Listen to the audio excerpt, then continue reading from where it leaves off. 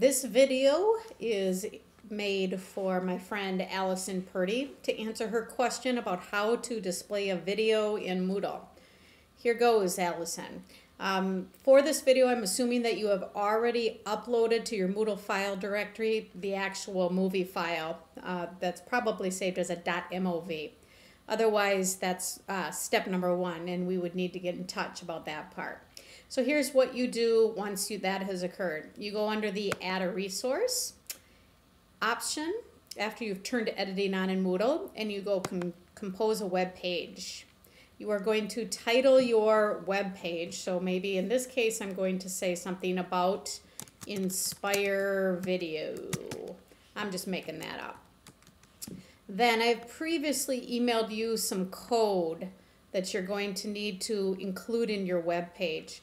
And so what I will have you do is to click on this icon, which is going to convert your editing window so that you are looking at your HTML code. I'm going to delete what's in there, and then I'm going to paste the code that I have sent you. And as you look at this, the thing I want you to notice is that in two spots I have this URL that you're going to replace with a real web address. So that occurs there, and it also occurs in this spot. The other thing to be attentive of is that your video player window has a size in pixels. 100 pixels approximately is an inch. So right now the default is 6.4 inches by 4.8, and we will pay attention to that as well because your video might actually have a different size to it, so you may need to change those numbers. So once you've put the code in, you can click to go back so that you're just looking at how this displays, which you can't see much at all. But now the next thing you need to do is you have to find out what is that big long URL for where that video is actually living on the Moodle server. This is how I do it. It's kind of a roundabout way. I just take and I highlight or select one word, and I pretend like I'm going to link to the video from that one word. I don't actually do it, but I pretend like I'm going to. So if I click here, and then I go browse for the actual video, and then I go find it in my file directory. So I think I probably have one in here. Let's just say I'll go in here. Okay, yeah. Oh, I'm going to go back. I'm going to look for an MOV file.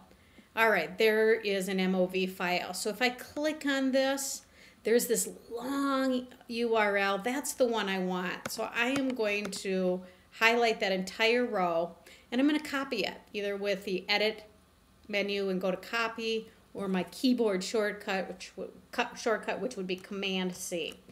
Then I'm going to cancel this because I'm really not doing this thing. I only did it so I could grab that big long URL. So I cancel that.